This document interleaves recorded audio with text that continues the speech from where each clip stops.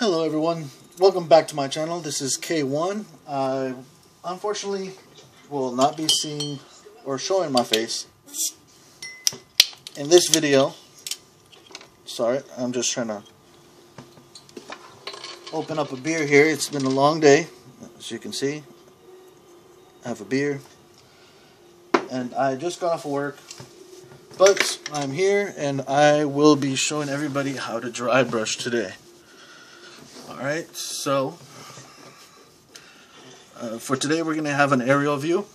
It will allow us to show you, or allow me to show you, the model from the top, and basically you'll be seeing what I'm seeing, sort of, just at a slightly different angle.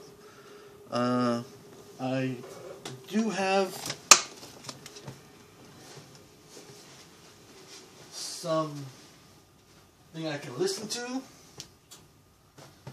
while I'm painting this, and I have some beer to drink, so we're going to get started right away. As I mentioned before, there's a couple of things that you're going to need for dry brushing especially. It is paper towels. You can see I was already making sure all my paints were working. Basically, they're not dried out. So if you have a couple of paper towels, it's going to be a lot easier, so you don't have to go back and forth.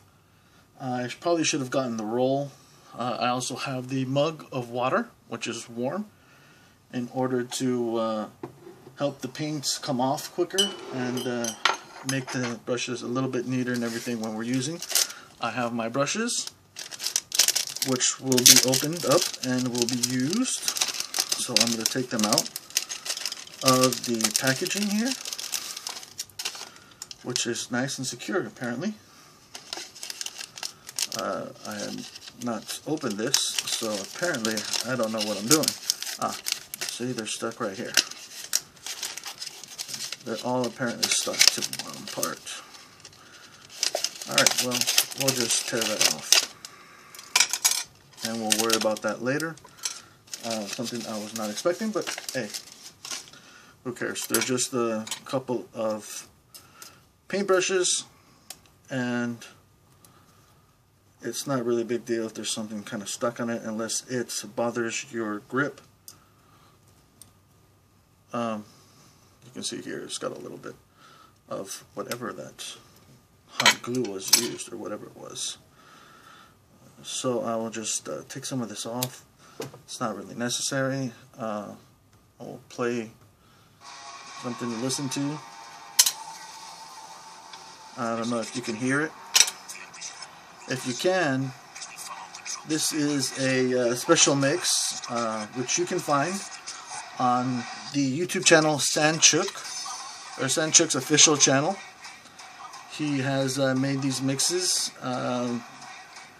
When it comes to electronic music, this is really the kind of like, it's the hardcore techno, or hardstyle as it's called on a different variation. This one is specifically about DJ Angerfist and some of the mixes that he's done. So Sanchuk has the license to this, and I have gotten specific permission to be able to use the mixes and videos that he has on his YouTube channel. So we're going to be listening to that while we paint some of these models here. Excuse me while I take a sip of this delicious beer. Oops, I just hit my mug, which apparently is not cheap, because that did not break or crack or anything, so it's rather good. Alright, so when it comes to dry brushing, I have some brown paints I am going to use. I will put it over here. You're not going to be able to really see it. It's going to be a little bit out of the way. Right, but we will put it there just so that we have something to work with. I'm going to use some of these older brushes to put some water in there, which is warm water, which is going to thin it down a little bit. We don't want it watery, like an ink, but we don't want it too thick. If you get too much water, that's what the paper towel is for, or one of the reasons the paper towel is there for. And you want to get it to a right consistency where it's not thick and lumpy. It's rather smooth, right? It's not going to really matter much since we're doing dry brushing, but we don't really want that much of a lumpy consistency of our paint in case we do need to use it later on. Alright, and then this is a larger model, so what I'm going to do is I'm going to use a larger flat brush and dry brush this model. What we're going to do is rather simple. Like I said, it covers a lot of area and it goes by really quick, so we're going to take some of the brush here, and you can do it on both sides. You don't want to do it too crazy, but I guess you can if you want to, if you're a little bit impatient. And then what you're going to do is you're going to brush it on the paper towel that we have here, right? This is how it gets its name of dry brushing. You brush it on the paper towel, getting the paint off that you put on there, which is why we don't use really that much. And then you're going to try and get it off. Now you see here, you rub it on a piece of paper towel that has not been used for brushing off the paint, and you see how much you got left. And it doesn't look like much, but when you go over it, what happens is the bristles catch the highlighted area of the model, and it helps it stand out from the recessed areas of the model, and that is what is going to create the dry brush. Now this model, we're going to do a little bit more of a wet brush, so we're going to put some of the paint on here, right, and then we're just going to go over it. Now we're not going to take off as much paint, because what we want to do is we actually want to paint the model and catch a lot of the surface area. So right now we're not so worried about the recessed areas, which create an actual shade, because this whole thing is going to be brown, and this is a dark brown that we are using. We can, if you want to go further along, or if you want to go faster, it's just we can actually use a different brush and just go to town with the whole brown and not care whether it gets the recessed part or not. Now, what you also want to do, right now it's not so important, but later on it will be, when you're actually doing some highlighting and some dry brushing that will be more for actual show rather than just covering up a base coat, which is what we're doing mostly here. I don't know if you can see it. We have some of the, let's see if I can get some more light in here. We have some more of the model that you can see here. So it's coming out and it's looking like a really dark walnut kind of look to it, as you can see here.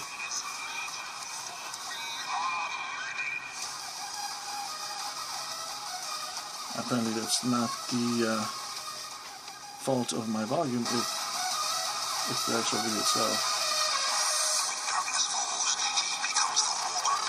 Right, so we're going to go over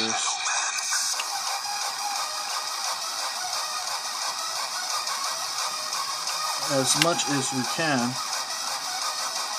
quickly. And you can see how quickly the paint has gone. We're going to need some more. Fortunately, we're not mixing a lot of the paint. This is just a straight dark brown that we're using. So, it's not that big of a deal right now. Right? So we want to add some little water so it doesn't make it so clumpy. It doesn't matter what we do, does it? doesn't make it so thick. Won't let us escape. Right? I am tired. Tired of running. Brush some of that off and paint. It's always the same thing over and over. Now, painted area that is in Maybe I draw them to me. I don't know why they come. All in I do the paper know is towel I here. want this to I'm sorry. I'm losing my words. Right, and then we go back and we get some of the brown right back in there. And then we're going to do a really wet dry brush, so you're going to be able to see a lot more here. Right? We want to get as much area as we can. Basically just cover an entire surface area. You can do this, of course, without actually wiping the brush off, which will help it grab more surface area. I just think that there should be a little bit of maybe black or really dark area. Maybe that's a barely been dry brush brown. It creates a nice effect. Shows a little bit more depth to the model. But maybe that's just me. Maybe those are just my own illusions. I don't know.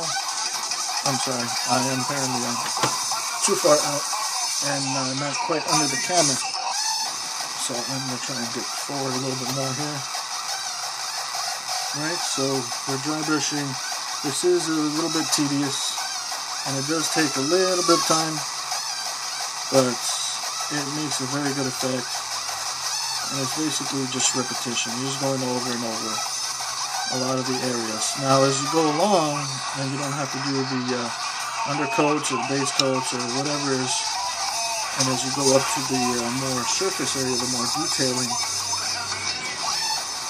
the less repetitive it will be and the quicker it will go, because you don't have to do as much, right?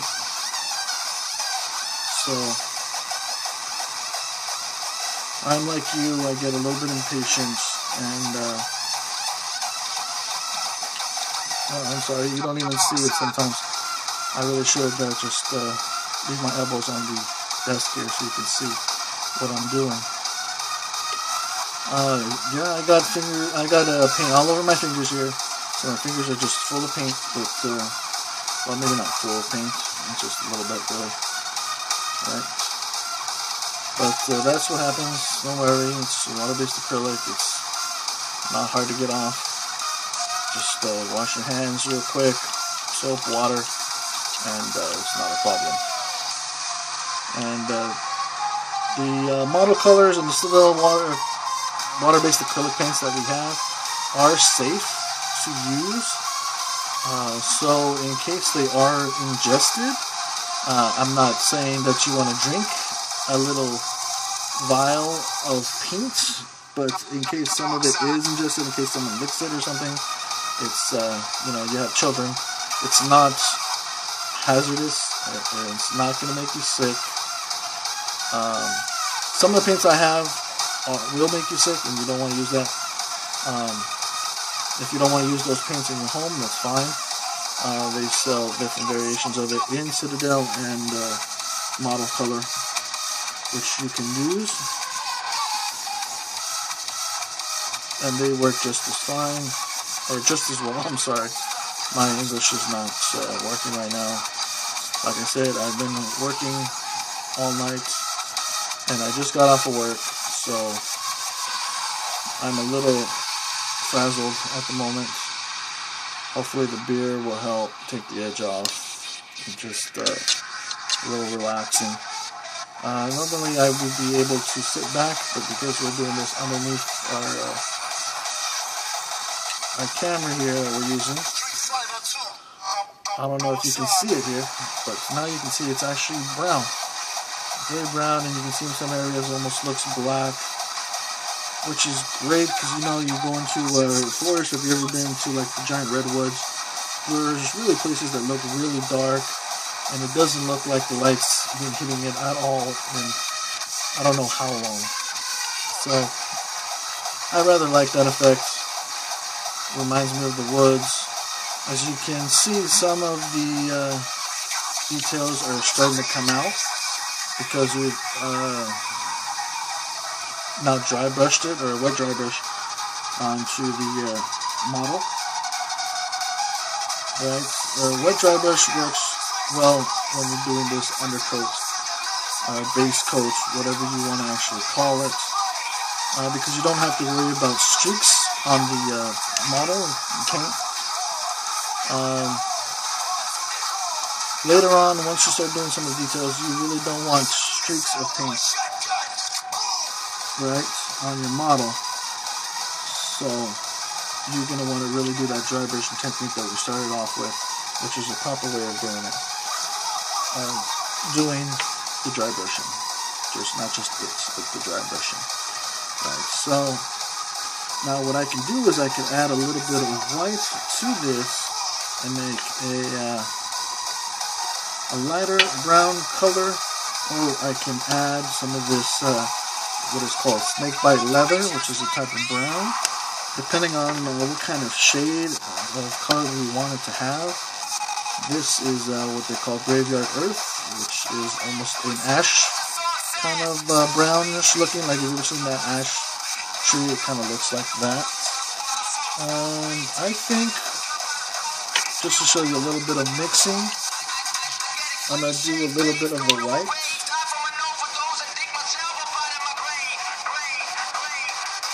You see there's a little bit of the white. And just because we put that there doesn't mean we're going to use it all. We may, but who knows, right? We're going to see where this comes out first. So I added a little bit of water, and I mixed in the brown that I have with some of the white that was just remaining on the brush. And it looks like that may be a little bit too bright for me. I like to do what is called layers, and that is multiple passings of paint on a model. We don't really have to layer dry brushing all that much, but we have some white here which we can use. So what I'm going to do is I'm going to put a little bit more brown and show you just a really quick version of a layer and painting this model. Right, so it's brown. Back to a little bit of the brownish that we were looking at. Is just a lot lighter than the dark brown that we started off with, as you can see here, which is a brown called burnt umber.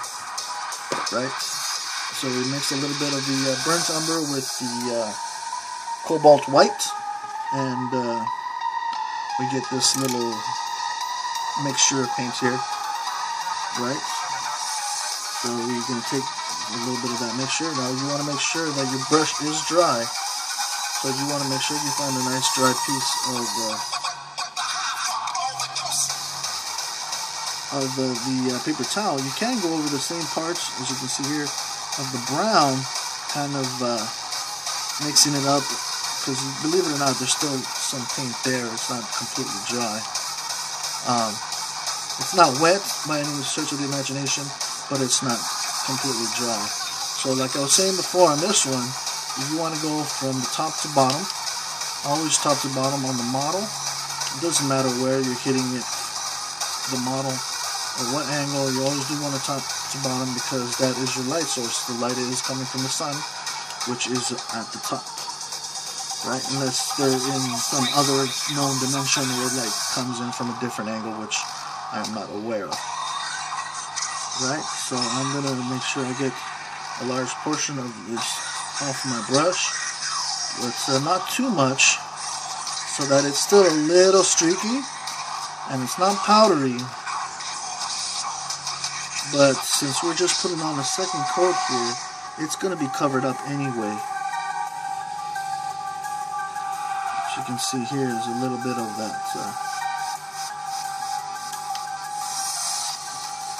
wet dry brush. It's a little streaky, which is what we're going for, right? Because this is just the second layer of brown that we're going on. Right? I'm trying to do this quickly so as you guys don't get bored. I know it can be a little bit tedious, and then I have to stop for beer drinking.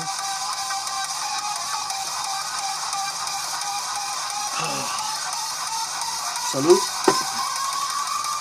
Alright, so I go and still rub out. It's the paint that I have. You can see there's still paint right there when I draw it over the paper towel. And we're going to go over some of this part in one direction, always in one direction, always in the same direction. It's kind of like shaving, where you want to do it all in one direction, right? So this is going to be a quick version. Now I'm going to do lightly on this, right, because it seems to be a little bit wetter and it seems to be catching a lot of the paint.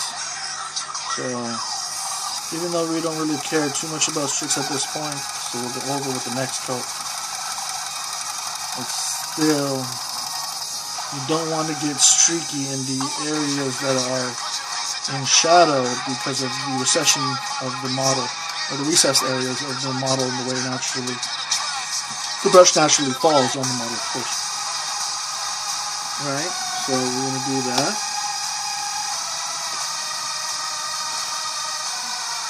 And put it on there, like that, there, see? Now you can see, you can really start to see some of those highlights in the model, some of the small details in there.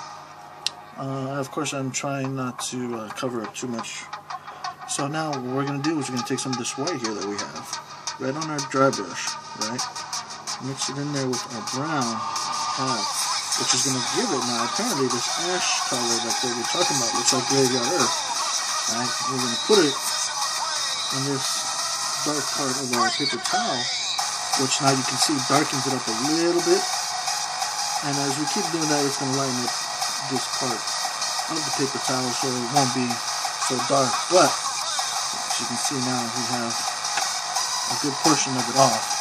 So we're going to go lightly over some of the areas here that we want highlighted, because we want a powdery look to it and not a streaky look to it. You can see here, right here, right? You got some light coming in. You can see the sprite here, the fairy spirit. You can see it's coming in nicely. You have a little bit of a flat tree look here, so what we're going to do is we're going to just go across it right here like that. Right? We're just going to go across it like that. Real softly. If you want, you can dab it a little bit like that. Maybe light comes in like that. So you get a nice little surface of where the light is kind of hitting it. Right? So you do that. Maybe the light comes in this way. You got a little bit of a light source coming in from that angle. Light source from the top, of course. This part sticking out, of course, will always get the light. Like this, right? You got the light coming in. We don't want to forget our paint because it does tend to dry rather quickly now that it's really thin. That's another thing you guys want to remember. As you use the paint and as it thins out like this, it dries a lot faster. It dries very, very fast. Very, very fast. So you got a lot of these little raised areas, the bumps that catch the light like this right here, see? Now you want it to be powdery. You can see a little bit, it gets a little streaky. Which means you just wipe off a little bit of the paint from the brush. And you should be good. And remember, you want to be nice. If it seems like it's a little too streaky, you can do a little bit lighter strokes. Kind of just, as you can say, caressing the model. Just really quick, brief strokes. Nice and light.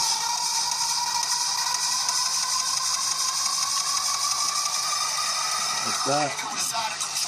Now you don't want to get in there too much because remember that part is not being hit by the light. Exactly. So you want to keep your light source where it would be. Right? So your light source could be coming in here at an angle, but still from the top. Right? So you can see more of the face now on here. Right? You see that it works out rather well. So you can see it's coming in on its own. There's several places here. Sorry, several places here where I'm missing a little bit, so I can see if I can catch a little bit more of the paint on my brush from there and go over it. What I'm going to do is use some of this weird red earth right here and put it down.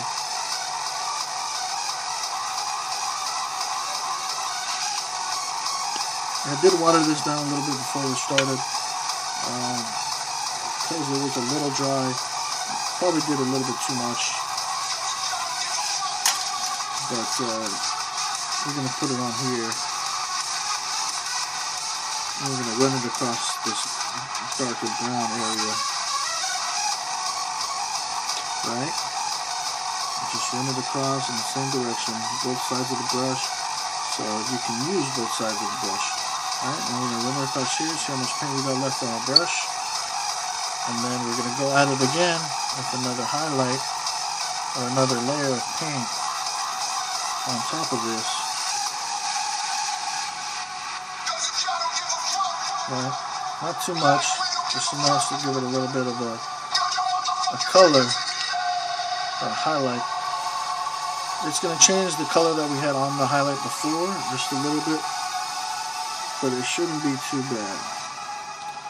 So that we go across it, you can clearly see the different areas of the model that are being highlighted wood and which ones are, or at least should be, vines growing out of it and other such things. Maybe there's a snake or a worm or something on there. I don't know if I can see that or correctly. Maybe I'm just tripping and they're actually just vines and twigs. Who knows? But in case it's not, you know, we can figure that out. So now we're pretty much finished with our dry brush. Right? My water is apparently not warm anymore, so it'll be a little bit harder to get the paint off. I wanted to make sure it was warm in case, or not in case, but I knew we were going to go through a lot of the paint and the dry brushing, and after all that, you really want to clean out your brushes. That's one thing. You want to make sure you clean out your brushes right away, because if you don't, they'll get hard like real paintbrushes, or like paintbrushes that you use to paint. Will get hard, they'll get gunky, and you won't get much use out of them. So you do want to get as much paint off as the brushes as you can. You see, I'm kind of using the same technique for dry brushing as I am for drying off my my paintbrush. You see, there's still a little bit in there. Maybe I'll keep cleaning a little bit more right now. I do want to keep that flat edge of the dry brush. That's the whole reason why I got this brush in particular. Right, so I'm going to try and get some more of the brush off, or the paint off this brush as much as possible. Because we want to get a lot of use out of our brushes. Right. So we want to make sure we get that out of the way. As you can see, it's pretty much clean now. So this, we're not going to be able to use the dry brushing hand until it is actually dry. That is one little drawback about the dry brush, is you want to make sure you get all the dry brushing done, because you will not be able to use this particular dry brush. I can use a round one. I can use a smaller flat brush to do some dry brushing on there, but not this one because it is wet, and there's a reason why it's called a dry brush, obviously. Excuse me, guys. You know, take another drink of my beer. So now I have showed you how to properly dry brush your model. Remember, you want it to have a powdery look when you're doing the dry brushing, or the correct type of dry brushing. Right? You can see here there's not streaking paint across the model. It looks powdery. It looks, you know, like something you would see in a forest. Well, not the tree in itself, of course, but like a tree that kind of looks like that, basically. So what we're going to do now is, since I did say we were going to paint the entire model, and it hasn't been the whole time, a lot of time for us yet. So what I'm going to do is I am going to show you a little bit of detailing here. Right?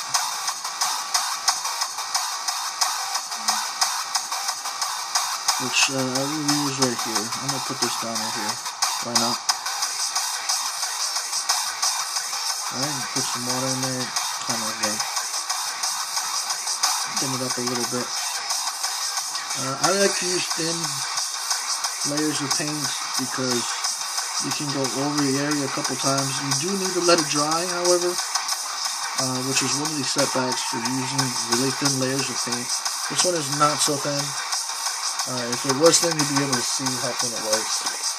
But this one is not so thin, so we're going to wipe off the excess paint here, wipe off the brush entirely. Right, so we're going to wipe that off entirely, and then we're going to just get a little bit right here in the tip. Just the tip. Alright, we're just going to use the tip here. So this is one of the times you say you're just going to use the tip. It's actually going to be true. Right, and then what we're going to do is we're going to paint this little spray here. Right, the recessed parts is really the part that we want to get at. The tar part is really kind of secondary. As you can see, it's thin layer of coat, so in some parts you can see right through it, which is fine because it's going to be painted over with something brighter. Right? So let me just go here and put something on so that we can listen to. Right, so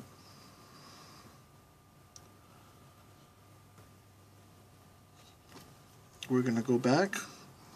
My Starbucks is where I get my favorite roast with the perfect amount of room. Sorry about that. Don't need an ad for Starbucks. We probably already have it somewhere. That seems like it was a little bit too much, too thick of a paint, right? So we're gonna go and water it down as we just did, and then go back in there and paint the details of this little sprite guy, as you can see here. You want to use the edges. You don't have to be that good. If you're not that good at painting small details, just do what I'm doing. And just go in and use the brush to go onto like the raised areas at an angle. So the tip of your brush at the edge that has the paint only catches the raised surfaces, or just basically the part that you want to paint, which in this case is the sprite. And you don't want to go over the wood area because then you'd have to go back and paint the wood area, but this time you'd have to use a detail brush because you wouldn't be able to dry brush it because, well, you're already painting the sprite, of course. So you want to be careful with that. Take off a little bit extra stuff. If it's too much water, it's too runny as a paint, it's too inky, I guess is what we call it. Inks, we call it washes. Inks is a little bit different than a wash, but if it gets too much like a wash, then you just add some more paint to it. But you can see here I kind of make a little, I guess, submixture of my paints so I get the consistency that I want. It's not too thin, and it's not too thick. It goes over the model just right. Right? So you can see here, doing the same thing. I'm trying to get over on just the surface areas that are raised. See right here. There's an ear here somewhere. I can see it right there. Alright, so add some more water so I can get this consistency right.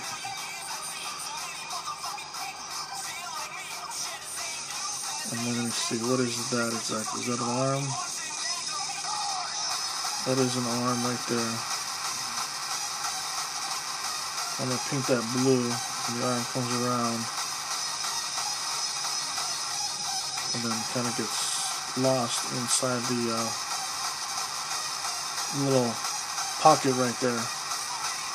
Sneaky little bugger. But we got it. Alright, so just